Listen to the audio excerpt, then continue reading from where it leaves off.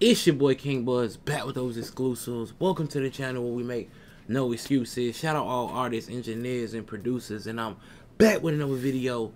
Y'all know what's going on. Today, man, I'm gonna teach y'all how to separate your plugins in Mixcraft 9. Alright?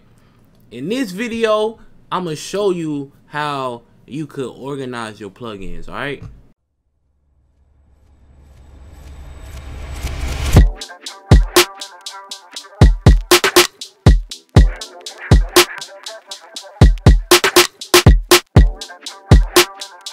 So boom, we're gonna go ahead, come over here. You know what I mean? I'm gonna come up here. I'm gonna come to manage plugins. Alright? Manage plugins. Right here, this is how you do it. You could build collections, right? So I recently built 3 collections. I got Recording Studio, which is all the stock plugins that everybody have. Then I got Pro Studio, which is all the plugins you got if you got Pro Studio. And then I got my Waves plugins right here. Alright, so before I even get into it and like how you do it, me having these 3 collections should just let y'all know I'm about to build new presets. Alright, I'm building new presets. So I'm gonna build a preset just with absolute standard plugins. Alright, absolute standard plugins. Alright, I know there's a lot of people out there, they be kind of mad because I use a lot of different plugins. I use the Recording Studio plugins, I use Pro Studio, and I use Waves plugins. But stay tuned, I got presets coming that's completely stock. Alright, I had to do this, to be honest, because I would get confused like which plugins are stock and which ones aren't. Like, I know Waves plugins aren't stock, but the way that they lay out the plugins, everything is together, so I couldn't really decipher which ones are stock and which ones aren't.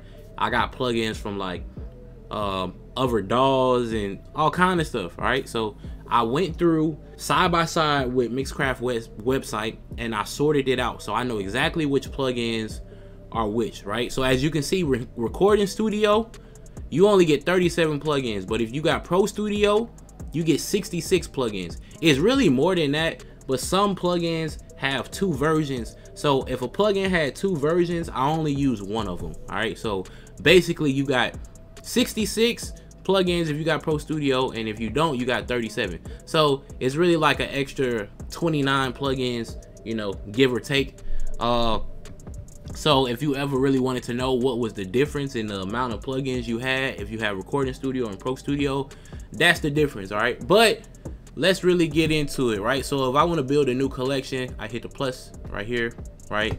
I name it, let's say I name it vocal chain, I don't know, and then I just come here and then I get plugins that I will use on my vocal chain, right? So I will use a compressor.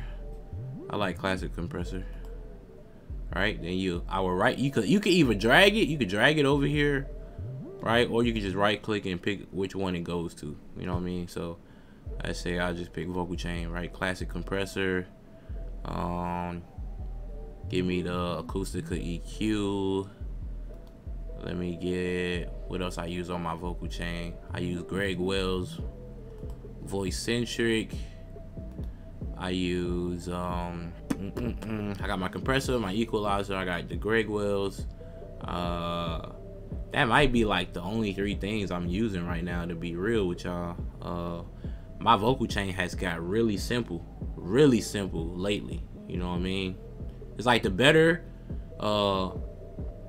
you get at recording, the less plugins you need, right? So like once I build my rack out, like I'm gonna get the DBX, I'm gonna get another compressor, I'm gonna get an equalizer, I'm probably gonna get analog delay, and I'm gonna get the reverb, right? So the Big Sky, the Dig, I'm gonna get a warm audio compressor, probably a warm audio preamp, maybe, I don't know.